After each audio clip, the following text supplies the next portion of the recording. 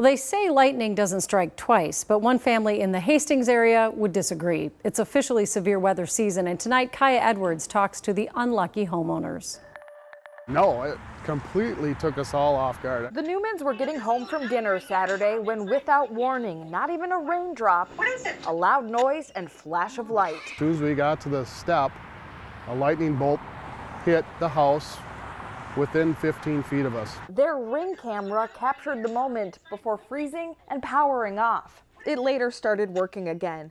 But Jeff's in talks with insurance and estimates tens of thousands of dollars in replacements and repairs. Oh, it put a hole in my roof, garage door opener, irrigation system, my well pump went bad, a couple of TVs, a refrigerator. The best part, no one was hurt. It was just amazing that we were all alive, and I mean, it was scary, but what an awesome experience.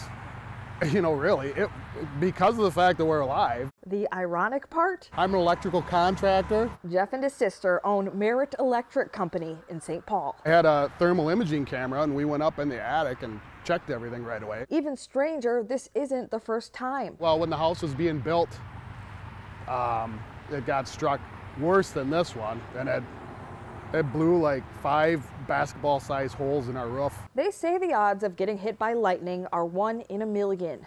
This family's home in a township near Hastings has been hit twice in only 5 years. I don't know. I think it's just a freak of nature. Just unlucky. But actually we're lucky because we're still here. Third time's not a charm on this one, that's for sure. The CDC recommends equipping your house with whole house surge protectors to help protect your appliances. Back to you.